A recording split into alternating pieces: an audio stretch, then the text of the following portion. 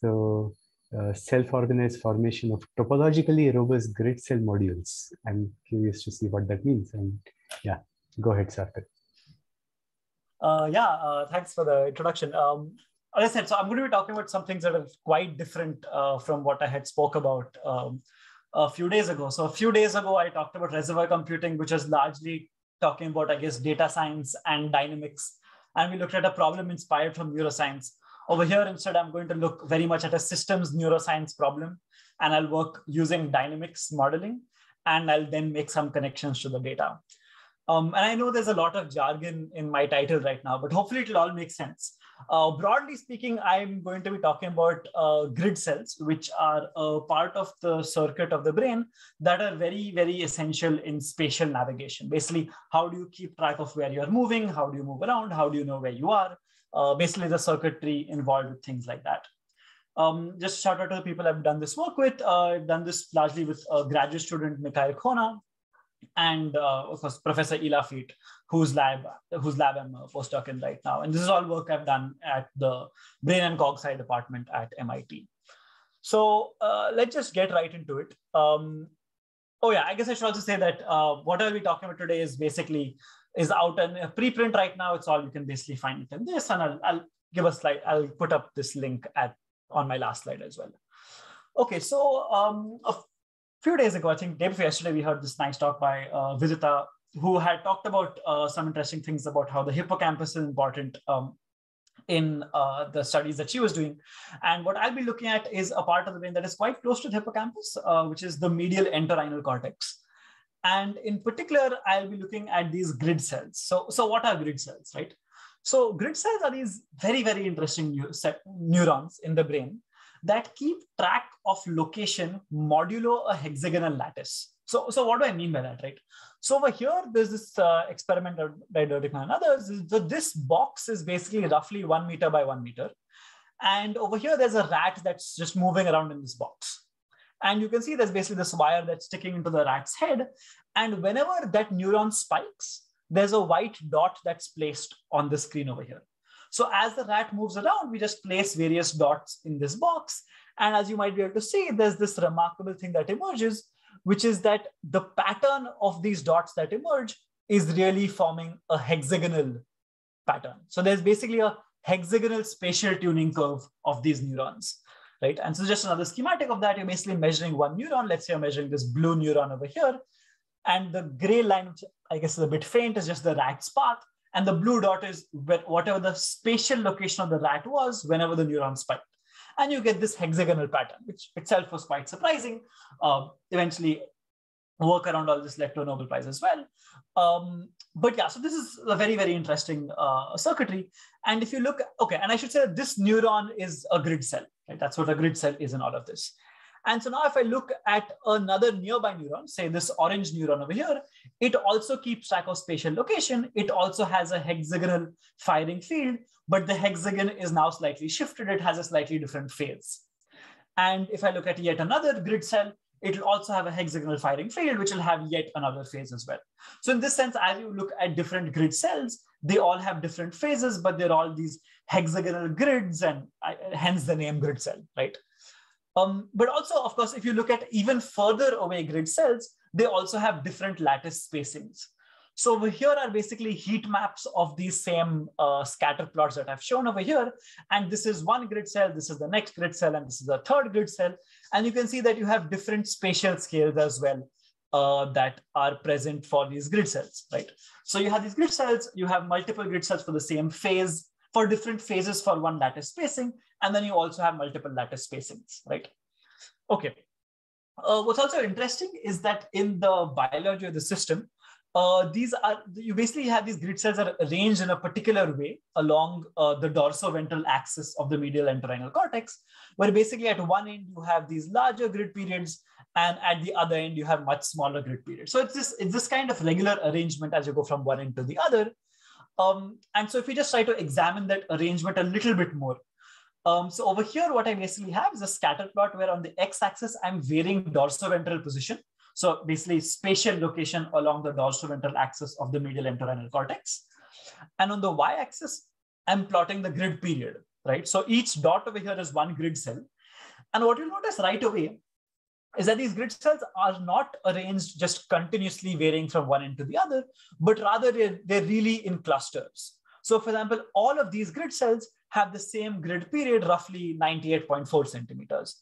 All of these grid cells, for example, all again have roughly the same period of roughly 65 centimeters, and so on and so forth.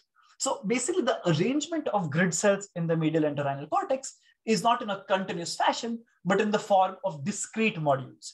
And each module keeps track of one lattice spacing, but of course, each grid cell within the same module has a different phase, right? So this is the spatial organization. But what's really interesting and remarkable is that if you go into the system and you actually measure biophysical properties, right? So let's say you measure the time constant of neurons, maybe you measure, say, the number of, say, axonic terminals, maybe you measure, say, the resistance of the membrane, you might measure the threshold of spiking, and so on and so forth. There are lots of properties that you can measure. But what you'll notice is that for all of these properties vary continuously as you go from one end to the other, right? So they're all varying continuously. But the emergent behavior of these grid periods is really in terms of discrete modules, right? And so the central question that I'm going to try to address today is basically how do you get from continuous biophysical gradients to discrete functional modules, right? So that's the central question I'd like to answer today, right? And of course, I should say this is not a problem that only exists in grid cells, right? I mean, like another common example of people look at this question all the time is in the case of like developmental biology and like insect segmentation. So here, this is like Drosophila embryo, and you can see that some proteins basically is like bicoid proteins basically set up a gradient from one end to the other. And then through the developmental processes, you eventually get some sort of segmentation that arises in the fly, right? And so of course, it's a fairly important question in biology, just this general idea of you have continuous gradients, which are easy to set up from biochemical processes. How do you go from there to discrete modules, right? And I'm not going to claim to give you like a super general answer to this today. I'm going to stick largely to the realm of grid cells, and I'll tell you how modularization occurs there. But hopefully I'll be able to convince you that the mechanism I'm going to propose is actually quite general, and we're kind of hopeful that it might actually apply to a lot of other places as well. Now, I know this might have been a lot of biology to throw at you. So just to keep everyone interested, let me just give a quick preview of the results that I'm going to get to by the end of this talk, right? I'm going to present a grid cell modularization mechanism that we call peak selection. And what's going to be wonderful is that we're going to be able to match experimental data better than all previous models, right? And so just to give you a flavor of what I mean by that is that, so a quantity that people in this field are often interested in is the period ratio. So for example, people look at the ratio of periods between grid modules, right? So because a single grid period is, I mean, this 98.4 is in centimeters, it's a dimensionful quantity, but you can take ratios and get a dimensionless number. And so if you just look at this ratio, 98.4 divided by 65.0, you get this 1.514. And then similarly, you can calculate the next ratio, 65.0 divided by 48.4, and you get this 1.343, right? And so you get a bunch of period ratios. And so what people think of as the common knowledge in the field is that people think that the mean period ratio of grid cells is roughly 1.4. This is something that people claim all the time, really. What we're going to present and what I'm going to be able to show you by the end of the talk, hopefully today, is that the theory that we present will be able to give a detailed prediction of every period ratio, not just an average period. And they're going to be some very nice, simple ratios. So here you can see you just have some nice rationals, 3/2, 4/3, 5/4. And you can see right away, just at a quick glance, that these numbers are just very, very close to the data, right? So in this sense, I will show you that the results that we get from our model fit the experimental data better than all previous models. Moreover, in this process, we're also going to be able to make some predictions for future experiments. And we're going to do all of that in a robust fashion that does not require any fine-tuning or optimization. This is not going to be like a biological system where I have like 100 parameters and I need to tune all of them to actually fit my data. It's going to basically not require any fine-tuning at all, and it's going to be almost parameter-free. It'll have a single parameter, and that's it, right? And with all of that, I'm going to be able to fit this data very well, right? So hopefully that's keeping you all interested. And so now let me just go to the outline of my talk. I'll talk about the continuous attractor model, which is the general setting, how people think of grid cells today. I'll talk about how pattern formation occurs on continuous attractors. And then from there, I talk about how what we call a fixed scale interaction basically gives rise to the requirements for peak selection. And from there, we'll get to some results and predictions. So let's get started by talking about what are continuous attractors, right? So continuous attractors is something that may not be familiar to everyone. So in dynamical systems theory, people generally think of 4 types of attractors. You have fixed points, limit cycles, quasi-periodic orbits, and chaotic attractors, right? Continuous attractors are related, but kind of different. What they basically are is that, okay, let's say I have some arbitrary phase space, and I consider, say, this circle over here represents a fixed point.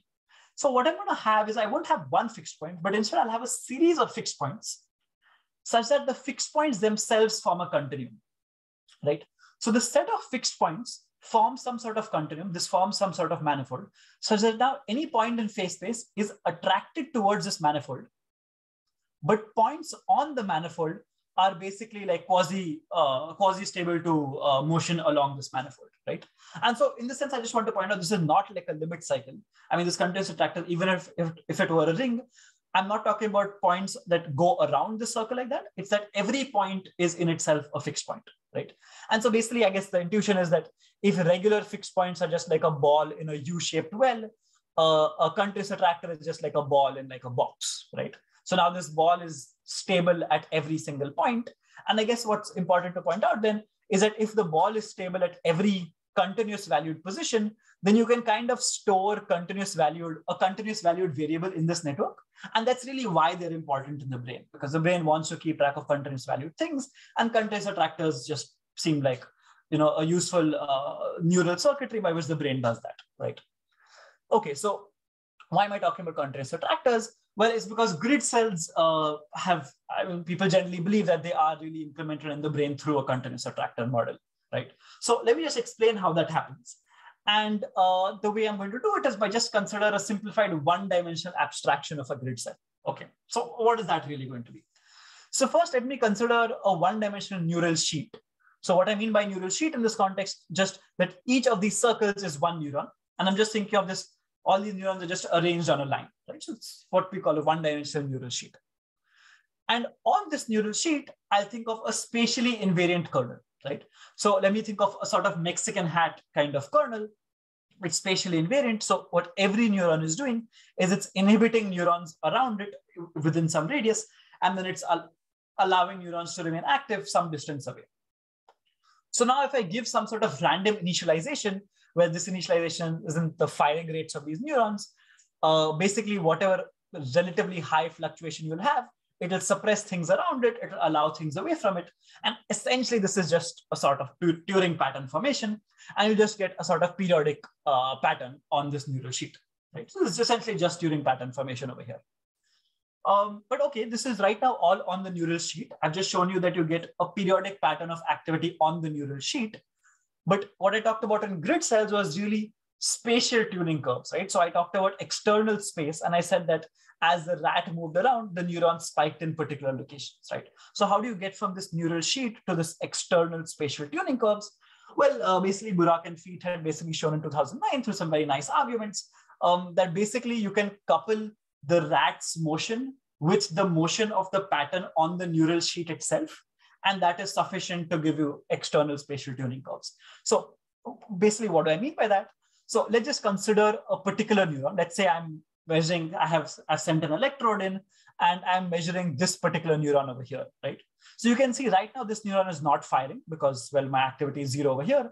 And you can see correspondingly the rat, there's no firing at this location for the rat. Now, as the rat moves around, basically you can couple the rat's motion to motion of the pattern on the neural sheet. So now you can imagine that as the rat continues to move ahead, eventually this activity will increase at the neuron you're measuring, and that will correspond to the neuron spiking in that spatial location. So in this sense, if you can couple the two things together, basically you can get a mapping from the periodic pattern on the neural sheet to the spatial tuning curves in external space, right? And I won't spend too much time talking about how you do this coupling. It'll just take a lot of time to explain all of that. But I just want to say that this really is what happens in the biology, right? I mean, you can experimentally look at the activity on the medial entorhinal cortex, was done by these people in 2018. And you can see some kind of hexagonal firing pattern. And that really corresponds to these two-dimensional hexagonal spatial tuning curves that I had shown you in my first couple of slides, right? So in this sense, really, this is really what's actually going on in the system. But what we're going to do is we're just going to think of the one-dimensional picture just because, well, it's going to be easy for me to draw, right? So let's just look at the one-dimensional picture. And we're also going to assume that this coupling can be done. So our focus will just be on the pattern formation aspects on the neural sheet. So if we can get the periodic pattern on the neural sheet, we'll assume that you can indeed go to the spatial tuning curves and eventually show evidence for that towards the end of my talk. But for now, let's just understand the pattern formation aspect. How do you actually get these patterns forming on the neural sheet? Just with a little bit of math, right? So what's going to be essential, the essential quantity, is going to be the Fourier transform of the interaction kernel, right? So if W was my interaction kernel, just that Mexican hat looking like thing, what you basically do is you look at the Fourier transform of that interaction kernel, where W tilde of K, where K, of course, is just the wave number, 2 pi over lambda. And okay, so what is W tilde really, right? It's just the magnitude of various periodic components in the Fourier transform. So as you can imagine, if K star is the wave number of the actual formed pattern, it will just correspond to wherever the Fourier transform is maximized. The strongest periodic component of W will dictate the periodicity of the formed pattern. So basically K star is just given by the value of K that maximizes W tilde. And then you can basically just use this equation to find out what lambda star is, which is just the actual periodicity, once again, in terms of the value of K that maximizes the Fourier transform of the interaction kernel, right? And that lambda star is basically going to be this lambda star over here. That is basically the distance between these bumps, right? And so, I mean, just, sorry, go ahead. Oh, okay. Yeah, so basically the prescription is the following. You have an interaction kernel that looks like this. You take its Fourier transform, you see where it's maximized, that is K star, you invert that to get lambda star, and that is the periodicity of the formed pattern, right? So it's essentially just some simple, we can derive this fairly straightforwardly, essentially all just Turing pattern formation over here. And this is going to be an important kind of equation that I'd just like to box it. I don't want you all to forget this so soon. I just want to highlight this a little bit right now, right? So this is how, this basically dictates the math behind what kind of pattern do you form on this neural sheet. And this basically gives us a set of activity bumps that are equally spaced. And so all of these grid cells are really part of the same module. They are all really corresponding to the same periodicity because, well, the periodicity is just the gap, the spacing between these bumps, right? Okay, so we understand all of this. Let's now get back to the biology of the system, right? So one thing that I had pointed out is that the biology of the system has all sorts of biophysical gradients as you go from one end to the other, right? Okay, so how might you add that into the system? The most straightforward way you might add it is by saying that, okay, now my interaction kernel, instead of being completely spatially invariant, I'm just going to think of it as a Mexican hat, but now my Mexican hat is just going to vary in scale as I go from one end to the other, right? So just a simple way of thinking of what continuous gradients might be manifested as, right? And so I'm basically going to represent that with this kind of schematic over here. Sigma of x is the scale of this Mexican hat. As I go from one end to the other, sigma of x basically just reduces continuously.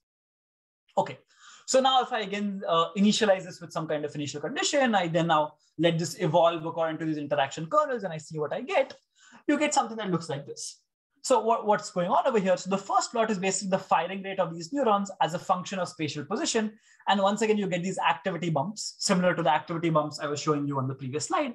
But now because of this gradient, you can see that the gap between these activity bumps is basically just decreasing continuously. And that's really what's then the second plot over here. I'm just explicitly looking at what the gap is between these activity bumps. And you can see it just decreases in this continuous fashion. And I mean, okay, this is probably not so surprising at all, right? I mean, if I introduced a continuous gradient in my system, you probably expect properties to vary in a continuous fashion, right? But as I had pointed out, this is not what you actually see in the biology of the system.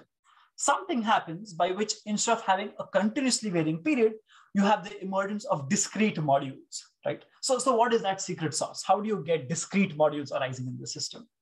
So it turns out that the secret ingredient is the addition of another fixed scale interaction, a secondary fixed scale interaction. So what do I mean by that, right? So what I'm going to do, in addition to considering this Mexican hat, I'm going to just add another fixed scale interaction term. So over here, at every point in space, I'm adding some interaction, some inhibitory interaction, which exists at some scale d. And d, I'm going to just assume is constant everywhere. So this bar over here of d does not vary in space, it's just constant everywhere in space. And it turns out, well, if you just do this, the system just spontaneously modularizes. You just have the emergence of spontaneous discrete modules.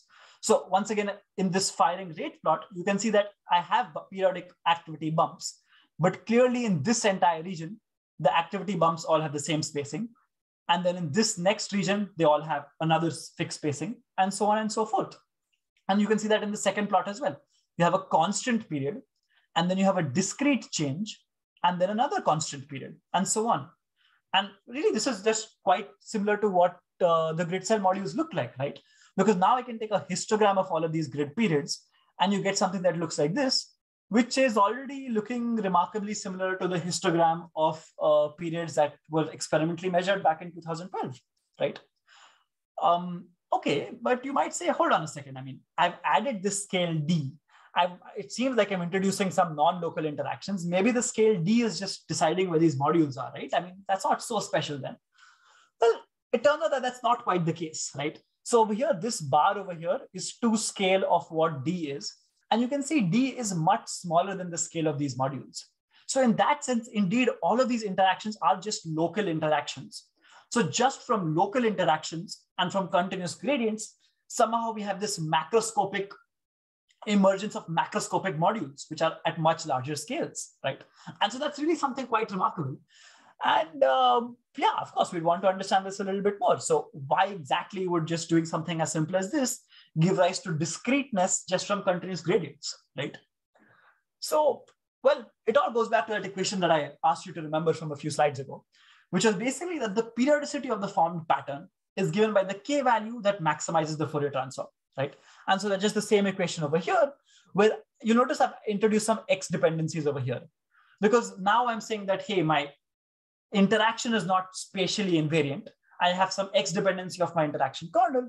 So all this equation is now saying that locally the period of the formed pattern is given by the maxima of the Fourier transform of the local interaction kernel, right? It's essentially the same idea as how I described it earlier on ahead, right?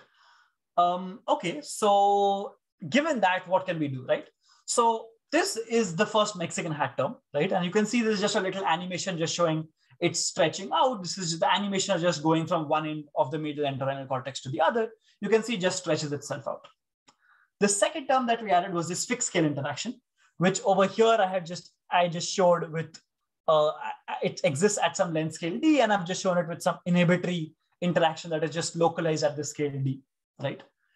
Now, if you look at the Fourier transforms of these functions, the Fourier transform of this Mexican hat-like function is this other Mexican hat-like function. As this Mexican hat varies continuously, so does this. The second term over here, the fixed scale interaction, well, as you might be able to think of from properties of Fourier transforms, basically the Fourier transform of this function is going to be an oscillatory function. So in particular, if this is D, then this function over here is just going to be something like cosine KD multiplied by some broad Gaussian envelope, right? But all that's essential over here is that the Fourier transform of a function that looks like this indeed has multiple maxima and minima. So now when I look at the net interaction, the overall kernel, which you can see in real space just varies continuously and has nothing funny and discrete going on about it, the maxima of that Fourier transform is just going to look at like a Mexican hat with this additional wiggliness on top of it. And so the maxima, which I represent with this black dot, will have to hop discretely from one maxima to the next, right? It has to jump from one point to the next. And so the maxima is going to have to vary discretely. And really, as you might now be able to predict just from this equation, if this maxima is going to vary discretely, I have interesting things going to start to happen, right? So let's just zoom into just that portion over here. What's basically happening is that the secondary fixed scale interaction that I added, it's set up a fixed set of possible local maxima. And then this gradient term, which was coming from the biophysical gradients of my system, is just selecting which of those peaks to convert from a local maxima to a global maxima. That's all that's happening over here, right?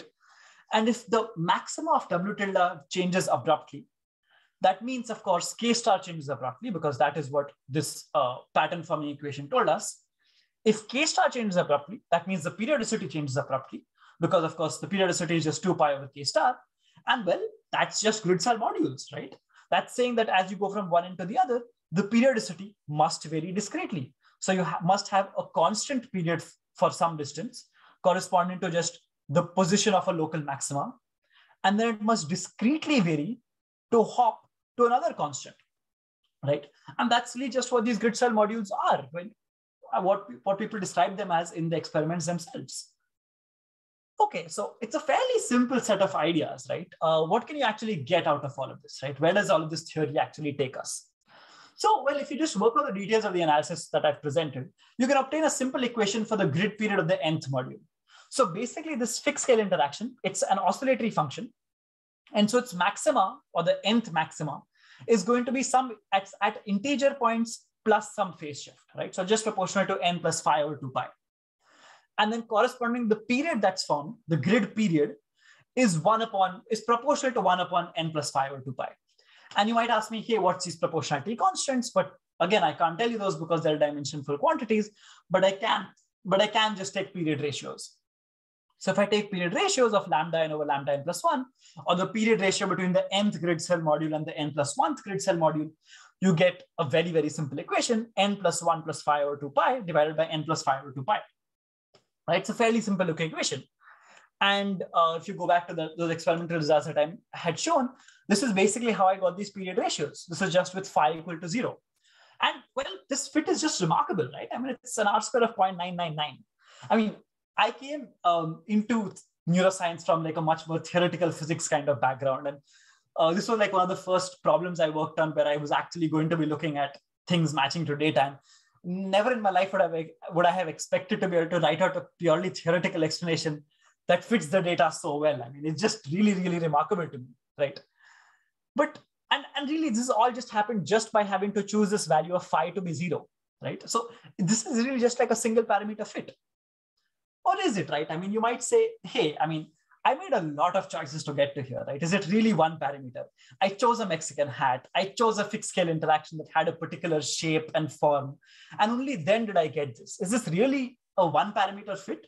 Like, aren't there all the other parameters? Well, it turns out it is just a one parameter fit. Because Fourier transforms of simple functions have simple forms. And that's a statement that I can quantify, but I'm not really going to for the purposes of the duration of this talk. I mean, the essential idea is that in the biology of a system, you're not really going to have a kernel that has some very intricate form, right? In a biological system, it's hard to encode something very intricate looking. If you have a relatively simple looking interaction kernel, you're going to have a relatively simple looking Fourier transform equation, and it boils down eventually to just having this very same equation. So, I mean, for example, I've been showing you this so far where I have this Mexican hat, which is varying in this gradient fashion, and this fixed scale interaction that looks like this.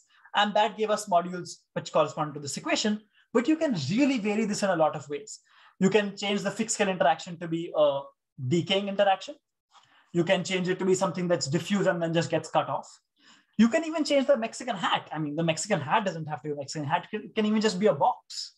Right, and just try to point out that Cui and others did look at box-shaped kernels and grid cells, but they weren't looking at the modularization aspects. But really, I mean, you can just have a variety of kernel shapes.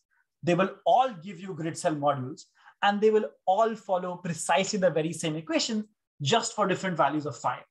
So in that sense, this equation really just has this one parameter phi, right? And it's really invariant to a wide changes of kernel shapes, right? And so the only quantity that's changing across these different kernel shapes is a single parameter phi. And moreover, phi actually has some sort of relevance to the biology of the system, right? So from the single parameter phi, we might actually be able to make some predictions about what the actual connectomics are corresponding to the fixed scale interaction, what the actual connectivity of the neurons might be, right? So for example, for phi equal to 0, one can say that under certain approximations of simplicity of functions, the fixed scale interaction will look like one of these forms or a linear combination of these forms, which is just like a decaying fixed scale interaction or a localized fixed scale interaction. And you might say, hey, maybe you did some experiments and you saw phi was close to pi over 2. Then that might predict that the fixed scale interaction is actually some sort of diffuse fixed scale interaction that extends up to a distance d, right?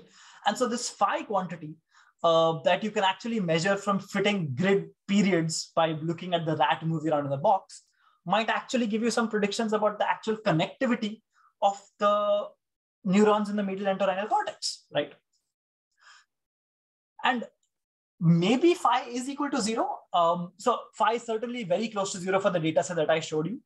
And we did go ahead and look at all the data sets we could find in the literature with multiple grid cell modules simultaneously measured. And it seemed that phi seemed to be close to 0 for all of them. But I'm a bit wary of saying that with a lot of statistical certainty because there hasn't been a lot of data. Neuropixel technology right now is allowing people to be able to measure multiple grid cell modules simultaneously. And so we're hopeful of having a lot more data in the coming years. And maybe then we'll actually be able to narrow down this question of what phi is more precisely.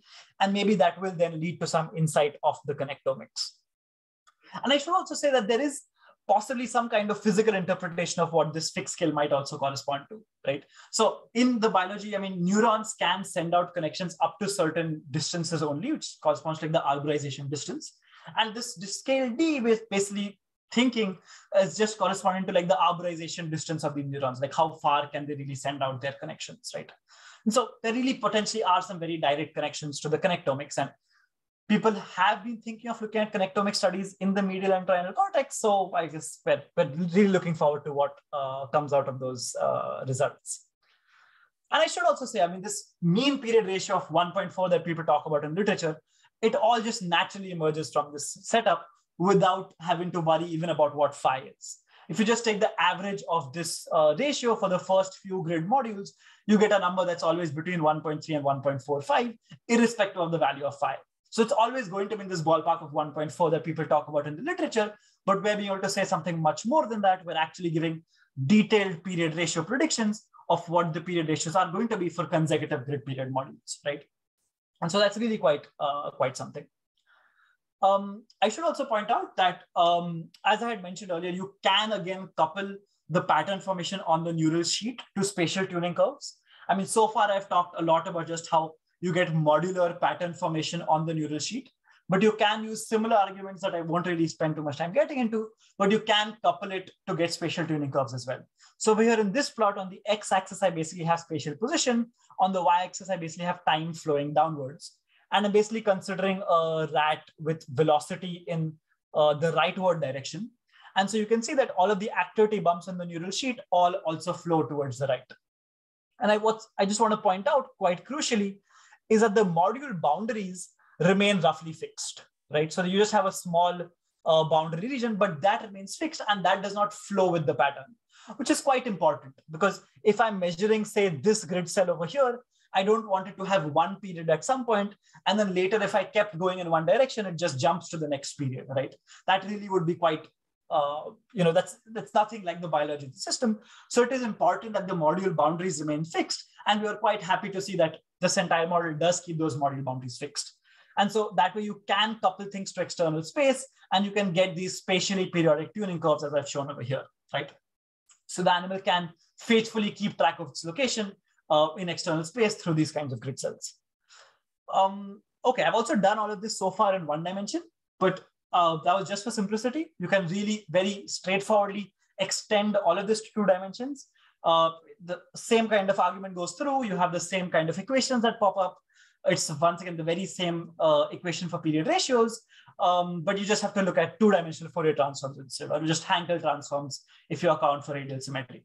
And really, once again, you can see on a 2-dimensional cortical sheet, 2-dimensional neural sheet now, spontaneously, even though the system only has continuous gradients, you can see a nice sharp module boundary with different grid periods on different sides. I mean, the lower plots are just autocorrelations showing you how regular this pattern formation really is, right?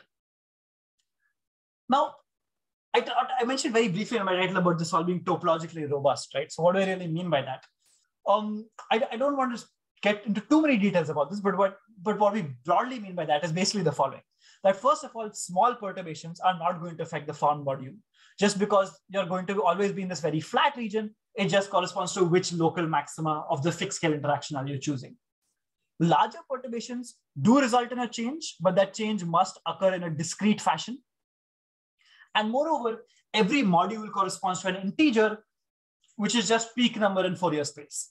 And so we think that this peak number in Fourier space is basically like the equivalent of a topologically quantized quantity. You can have all sorts of small variations that don't really affect the emergent behavior. You don't really affect this topological number, and you have very, very robust pattern formation and grid cell modules. Okay, that's probably just throwing a bunch of fancy physics terms, but what does that mean for like a neuroscientist or a neurobiologist? What does topologically robust mean? Well, it just means that the system is very, very robust. So far I looked at these nice, cute cases where I had these very spatially invariant kernels, which are all very neat. But over here now I have a two-dimensional cortical sheet, two-dimensional neural sheet, where these black blotches are these really random looking interaction kernels, which are doing the pattern formation process. And well, they're really noisy. And you can see that if you run pattern formation with this kind of a kernel, which is just so heterogeneous, you just don't get any pattern formation at all. So this plot is of the autocorrelation, and you can see there's really no periodic structure in this. But if you just add a fixed scale interaction, that just cleans it entirely up, and you get this very, very clear hexagonal pattern formation, even if the pattern forming kernel was just as noisy as before. You know, so just this addition of this fixed scale just adds so much robustness to the system that it gives you very clean pattern formation. So the robustness is not only in the shapes of the kernels. You can have Mexican hats and boxes and so on and so forth. It's not only in heterogeneities in the system, but it's also robust to activity perturbations. So I can just lesion off a certain region of my cortical sheet. I can just turn off neurons in a certain region, and that the other grid periods remain completely unaffected, right? And that really is because all of our interactions, all of our kernels are just local with respect to the scale of these formed modules. And this is quite interesting as well, because this is again something you can go in the biology, you can actually do an experiment and test this. And it seems like it would be quite important for this to be the case for a biological system. But this itself is something that some other models that try to think of grid cell modularization fail to do, right? So it's quite an important property that you would expect of a biological system, and it goes through very well with our model. So there's really lots of forms of robustness. And I just want to say, have one slide on just talking about why we think this mechanism is quite general, right? So the minimal setups required for peak selection are really quite few. You just need a loss function that has multiple maxima and minima. You need some sort of a gradient that is related to something that smoothly varies. And that smoothly varying function is just going to select a peak, right? And that's why you call it peak selection. So in this very general setup of, you know, gradients tied to some sort of regularization, and a loss function that has multiple maxima or minima, which is really there in lots of problems, that's really sufficient to get modularization. So we do think that this mechanism is fairly general, and we're really actively looking for examples of other systems where this might apply. With that, I'd just like to throw up some conclusions. I mean, we're basically showing a model that almost perfectly matches the experimental data. It's such close fit to data that we do think that future connectomic studies may reveal this form of a connectivity with like a fixed scale interaction. It's really just a single parameter. There's no fine tuning. I'm not optimizing over any large data set. And there's this really strong form of robustness, and it's overall a very general mechanism. I'd just like to put up the paper again where we just discuss all of these results, and thank you for your time, and I'd be happy to take any questions. Thanks, Sarthak. So yeah, I guess we are open for questions now. Anybody? Just unmute yourself, as you by now know, I guess. Yeah, hi, this is Rituparna. Mm-hmm. Yeah, so I just had a very simple question does the size of the grid modules matter, or do they have significance in terms of, for say, related to spatial coding or something like that? Okay. So when you say size, I mean, I guess you could mean one of two possible things. Do you mean the size on the neural sheet or the grid period? Size of a neural sheet. I see. So the size on the neural sheet, I don't think is as relevant as long as you have a sufficiently large region and you have a sufficiently large number of grid cells to be able to, map out all possible phases.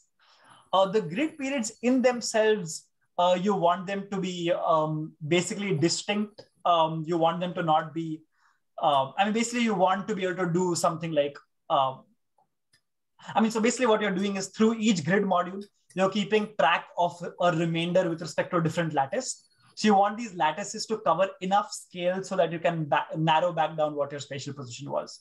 So the requirements for spatial coding are essentially that you want there to be enough number of grid modules, and you just need enough number of grid cells per module to just be able to keep track of, to sufficiently encode your spatial position. And so by that you mean the grid pattern should be intact or should be consistent? Yes, the grid patterns, the periodicity of the patterns should cover. There should be enough number of periods to be able to fully encode the position. Oh, yeah. Okay. Yeah. Thank you. Yeah, you were talking of robustness, Sarthak. So yes. The Mexican hat is a fairly, shall I say, localized potential. Okay.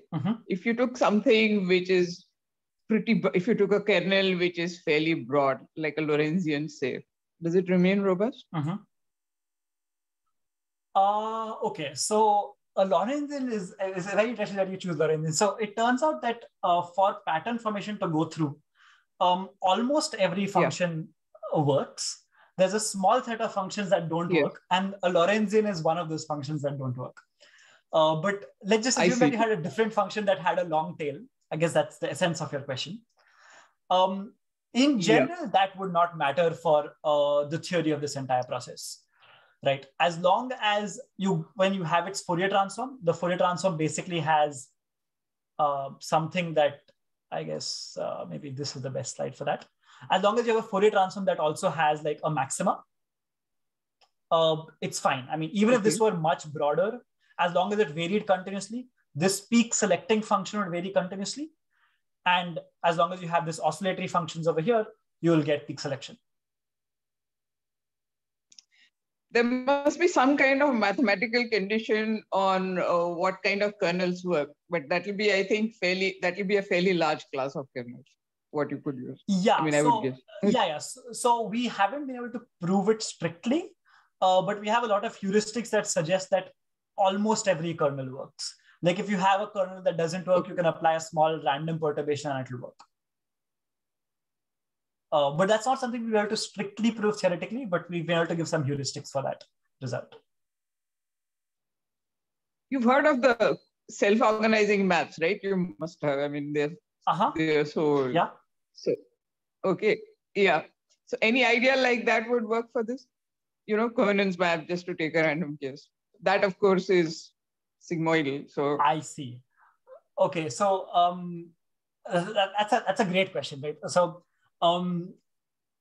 that is something that we're actually very actively thinking about because we've been thinking of self-organized maps giving rise to modularity in a different part of the brain. And we do think that there are potentially some connections to be made with peak selection, but we haven't quite been able to draw them out entirely. So, I mean, we do think that this mechanism is quite general. It requires very little to be set up and go through.